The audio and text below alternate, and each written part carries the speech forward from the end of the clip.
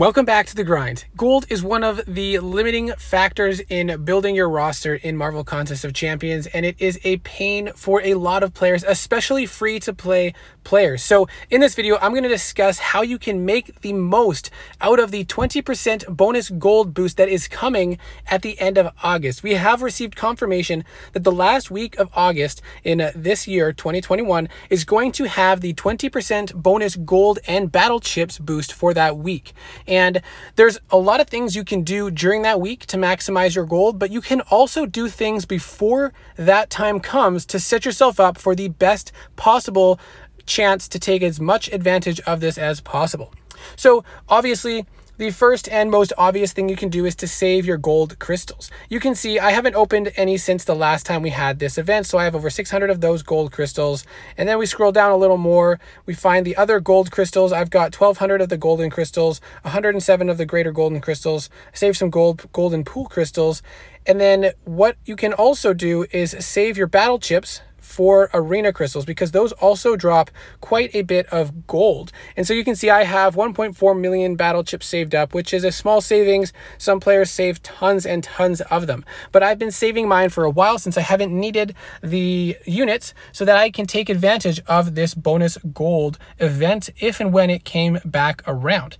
Now, there are also other ways that you can take advantage of this. The most tangible way that you can make big gains on your gold is actually to save story content. Now, I had actually saved one path in Act 7.2 before completing it in July, because I was expecting the gold event to come in July, and then I didn't want to wait indefinitely, not knowing when it would come, so I just finished it.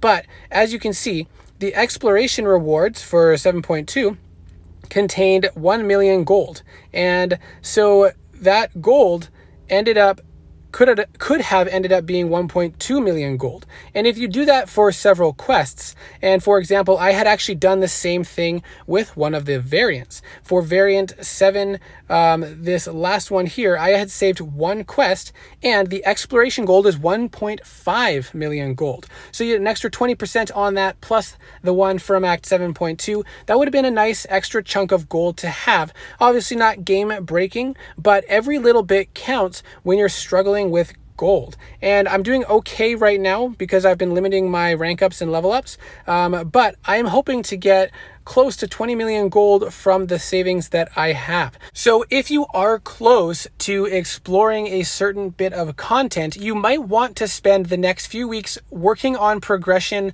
on that bit of content so that when that week drops, you can then finish the exploration or completion of whatever content you're working on to grab that extra gold during the bonus gold phase. Other things you can do right now are start grinding arena a little bit more intensively so that you can stock up on some of the battle chips ahead of time, but then also during that week, grind arena as much as you can. Don't, give your life away, but the more you do that week, the more battle chips you get and gold from the milestones. And then the more battle chips you get from that week, you're also going to be able to open more arena crystals for even more gold. Another thing to consider is incursions during that week, because you can get some decent amounts of gold from doing incursion runs. So if you don't typically do incursions, or maybe you do, but you want to save these runs during that week, then you can maximize the gold that you're getting from this source as well. So I just wanted to make a quick video to put out there that this gold bonus is coming, and that there are many things you can do both now and during that week to maximize your gold. So I'm looking forward to this event dropping so I can open all my gold crystals, and I'll definitely be making a video on that.